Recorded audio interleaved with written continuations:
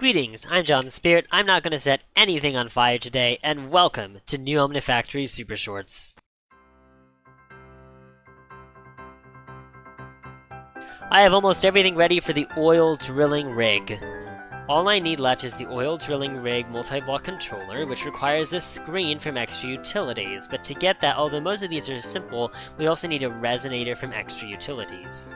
To power Extra Utilities machines, you need something called grid power. Grid power is a wireless power where you hook different sources of power, which are always passive, up to the network, and then anything on the network will start using that power. For example, I've made 8 solar panels, which are a lot easier than the resonator itself, or the stone burnt, and so they're pretty easy, and I'm just going to place them all down across this row of blast furnaces. This now says that I have 8 grid power available to me. So that number on the right of the grid power button says that there's 8 grid power total available. The 0 says that I'm using 0 of that grid power, and the power generated by one of these solar panels is 1. To make stone burnt, I need polished stone and 8 grid power. So I'll stick 3 stone into an autoclave to get my polished stone, place down my resonator, pull out my polished stone, and stick it in. Now what happens with the resonator is it gradually uses more power over time until it gets to the mark of 8 power. And once it gets to 8 power, it will create a piece of stone burnt and then start from the beginning. It's kind of weird, so you can stagger your resonators in order to use less power, but it's better to just have enough power production to match power consumption.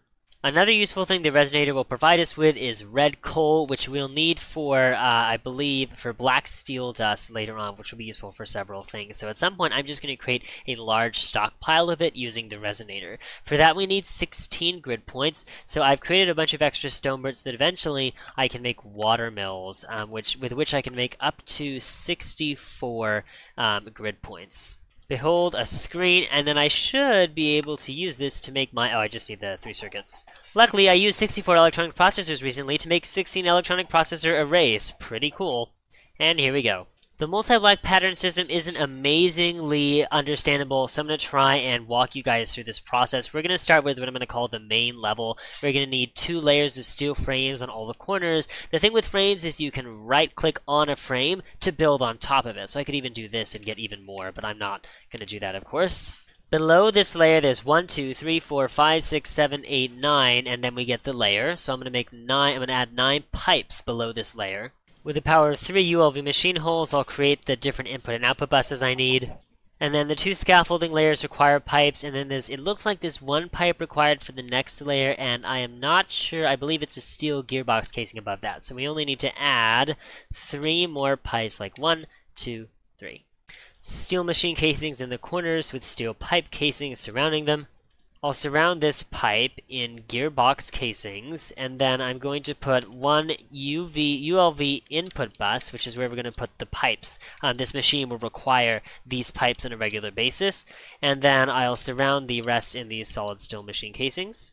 Now we'll put down our oil drilling rig and shift right click to show I guess it's an in-world preview of what we have to place down. The right of the rig is the fluid output hatch, and the back is the input hatch, and then of course we have our HV energy input here. I've placed the steel pipe casings, and once I put down the gearbox casing, it'll give me another layer of the structure to complete. Or will it? I don't understand what's going on.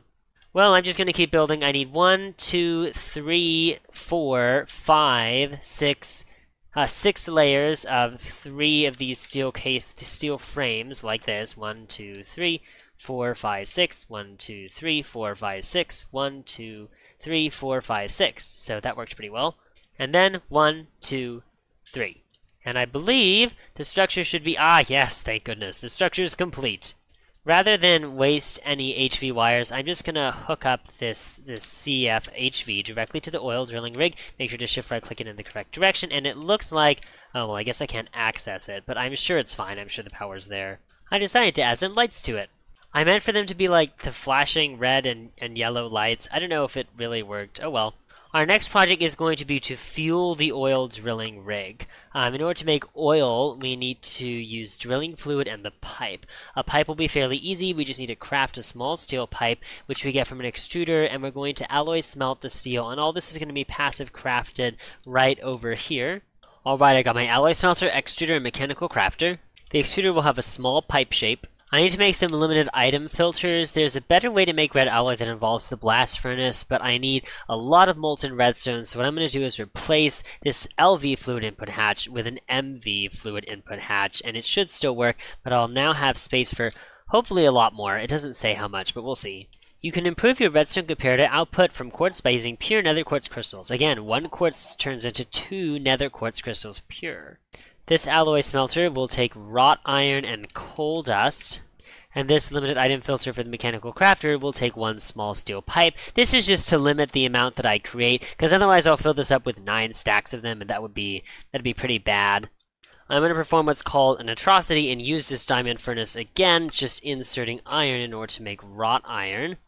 Then I'll extract always round robin on the steel, and then I'll filter this extruder shortly. Now we have steel in our advanced extruder, making ourselves the small steel pipes, and I'll also be extracting those. I'll fill up this auto crafter's output with cobblestone, and then make sure it only extracts pipes, and then set to extract always active.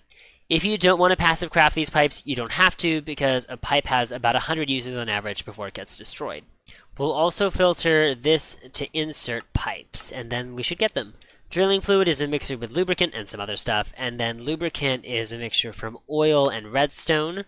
We'll filter this mixture on redstone and oil. We'll filter this mixture on water and lubricant and on stone dust, which we're not getting a lot of right now, but once we reset our chlorine system we will, and until then I'll just bootstrap it with stone dust I get from other stuff. I've kickstarted the process by putting my last stone dust in. I only need 5 stone dust and only 100 millibuckets of lubricant, and I want to get 5,000 buckets of drilling fluid. With the power of extract always active, we'll fill up our drilling fluid, and then our oil drilling rig will run. And now we've got oil refilling the advanced mixer. It isn't as fast as I thought it was based on this recipe here. I don't really see why, but it's okay. We have a whole number of drilling fluid in here. What this implies is that it has never been used, but this is the first time it's been used after all that oil made. So the oil gets stuck in the lubricant creator first. I'm going to increase its fluid priority, and then I'm going to make it so round robin is not a thing for the oil extractor, because round robin does not allow priority distribution of fluids and items.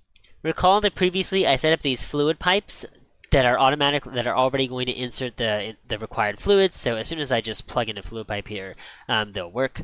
I've set up 4 chemical reactors here, which will handle each of the different sulfuric gases. We're going to hydrodesulfurise them by using hydrogen.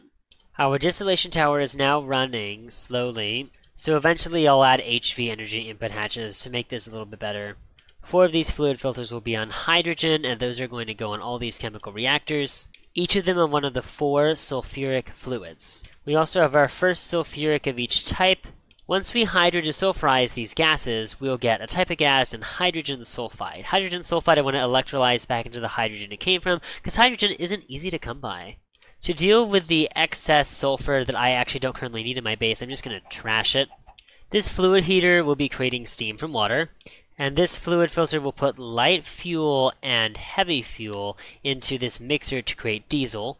I'm going to set this mixture to extract on blue, always active, and then I'm going to partition one of my fluid disks specifically for diesel. This is also going to get a higher priority. All light fuel will be used up, but there's a slight excess of heavy fuel, so excess heavy fuel is going to be, I believe, steam cracked. These 3 chemical reactions will perform my 3 cracking. Sulfuric gas, or refinery gas, is going to be hydro-cracked, and then naphtha and heavy fuel are going to be steam-cracked. The heavy fuel for this upper chemical reactor will be in a priority of 0, and I want to make sure that whichever one of these is exporting sulfuric heavy fuel, it's going to have an extract without round robin. I'm going to pull out 2 buckets of hydrogen from my advanced chemical reactor for now, and I'm going to use them to crack my first sulfuric naphtha. Here, naphtha is getting steam cracked, and if I set that to extract always active, the steam cracked naphtha is going to go into a second distillation tower, which will start running. What I want most is the methane, because methane, if you chemical react it with water, will give you an enormous amount of hydrogen. For now, I'm going to throw out my carbon dioxide, but eventually I'm going to electrolyze it into oxygen and carbon. I just need a place to put the carbon, and I haven't set that up yet. I'm fluid filtering this chemical reactor on methane and water. It should fill up with water for now, and then I'll get the methane in later. Woe of woes, I'm going to trash my carbon dioxide for now. Methane is also going to go into my network. So I'm going to set the extract on blue, and then I'm going to go down here and partition a cell for methane. I was confused for a moment as to why this wasn't working, and then I realized, oh no, this is actually an HV recipe. But that's okay, because I have HV power. I just need to set that up. I decided on the way I would just upgrade the input hatches of my distillation towers as well. So here's my HVCF. I just need to make the chemical reactor now. Alright, I'm making my changes now. HVCF, and I've already put in the input hatches so I can put in these vibrant alloy cables one by one. And then I'll have some space right here for my HV chemical reactor, and then there we go. And now I'm doing what I wanted to do. And now we're starting to hydrodesulfurise everything. Now I have all these crazy fluids, and I'm going to show you what to do with them in a moment. But you may recall that I was doing Petrochem, so I'd have a route to epoxy resin. To get epichlorohydrin, which is something used for epoxy resin, you can either use glycerol, which involves some kind of plant or animal oil but takes a long time, or allyl chloride, which you can get a 1-to-1 ratio from propene. And I've done some calculations to determine how much propene you get from this system.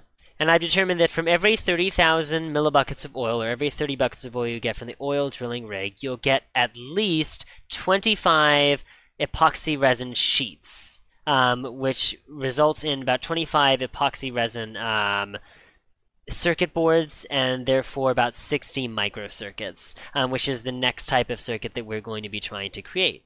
So here's what I'm going to do in terms of storing these fluids. Ethylene is going to get its own disk. Ethane is going to share a disk with propane and butene, all of which I'm going to be cracking and returning into this casing. Benzene and butadiene are going to share a disk as well, because eventually they're going to be used for something called styrene butadiene rubber, and I'll just need them later. Since propane requires chlorine to do its thing, I'm just for safety going to plug it all into a disk as well. And for now, I'm also going to store toluene. I think I'm going to need it at some point to make gel toluene to make TNT, which is used in implosion compressors. And I think it's just going to be, yes, for omnium nuggets and reinforced iridium alloys. So I want to keep this toluene for now. Ethylene disk, propene disk, toluene disk, ethane, propane, and butadiene disk. Excuse me, that should be butene, not butadiene. Also note that I'm just cheating these buckets in so I can partition more easily. And then our benzene, butadiene. Now we can start extracting on blue, always active. These fluid output hatches automatically output their fluids to ender-IO conduits even if they're set to never active. So you should be able to turn off extract and then switch the channel and then go back to extract. Now I'm going to auto-extract my hydrocracked refinery gas so that it starts making more methane because I've run out of hydrogen for some of these processes. This is much faster. It's also creating helium, and I have no idea where the helium is going. It shouldn't be going anywhere, so I'm kind of confused as to what's happening with the helium. Oh, it's just going into this fluid interface. Alright, so I'm going to make a disk for that. In other pretty bad news, it looks like these output hatches never output the same amount. They don't always output to the same place, so I'm going to have to take these fluids that I'm creating and throw them also into this system just as a buffer. So I'm going to have one for methane if I don't already have one. It's hard to tell. And then I'm going to add one for hydrogen as well. And also for heavy and light fuel, they'll have their own disk. I'm also setting up a helium disk. And just like that, the helium in here disappeared. And now that I've set this to extract, the hydrogen will disappear, resulting in more hydrocracked refinery gas. So hopefully in the end we'll get a huge bonus in hydrogen. Now why, Spirit, do you ask? Do you want all this hydrogen? Well, another great thing it can be used for, if I don't go space exploring, which I really don't want to do, is deuterium. And deuterium, among many other things, can get me a microversium in the blast furnace. And microversium is what we're going to be using to create microverse projector casing so that we can start using micro miners, which I'm very excited about. We're currently creating so much hydrocrack refinery gas that I don't think my distillery can keep up with all of these things it needs to crack, but I think it's going to be fine. Eventually this should peter out. If not, I don't know what I'm going to do. But I might just make another distillation tower. I find that unlikely. I'm hoping that this settles down eventually. We'll see. We are, in fact, at a great net loss of refinery gas, so hopefully, I'll get to use the steam-cracked naphtha soon. I'm also going to have the hydrogen for this advanced chemical reactor extracting on blue, just so I have it going somewhere where it should go, and we'll just see if it continues to fit. But the bites are filling up fairly slowly for having, it looks like we have 320 buckets, and we've only used up about 50 bites so far. And then to get the hydrogen going everywhere, I'm going to filter it in this fluid interface so we start using it. Unfortunate problem, carbon dioxide is now going into this fluid interface because we're not extracting on brown like I used to be doing. So, to fix that, we're just going to filter this fluid storage batch for trash on carbon dioxide as soon as I can get it from JEI, and then, boom, it should trash itself, and perfect. I think carbon dioxide would help supplement my oxygen production a little bit, so I don't know if it's going to be at any particular speed though. One other thing to note, if this output bus fills up, you are in for a bad time. I'll probably just trash these at some point, but people keep saying I'm going to need carbon, and I'm not sure for what yet, but as soon as I find out, I'll let you guys know. Anyway, I know this has been a very sporadic episode, but I think we're just about finished with the content I have. In the next episode, we will be hopefully creating epoxy resin, which I'm very excited to do, and that's going to get us the next item we need, the epoxide sheets, which will get us in a chemical reactor epoxy circuit board so we can get the final tier 2 circuits, which will be surprisingly easy. And then, with the power of all those circuits, we'll be able to create and automate the steel-plated micro miner, our first micro miner, although we'll have to use rocket fuel as well. Anyway, but that'll get us lots of useful ores that I'm going to use for so many things. It's going to be great. I mean, salt, for example, will automatically be great, and then galena is going to prepare us for in-gap, and then rutile will be able to get titanium. It's going to be wonderful. So many things. In any case, I am nothing but excited. We have whole new avenues opening up to us with the mild power of Petrochem. But yeah, as always, if you have any feedback, I would love to hear it. I hope you enjoyed, and God bless you all.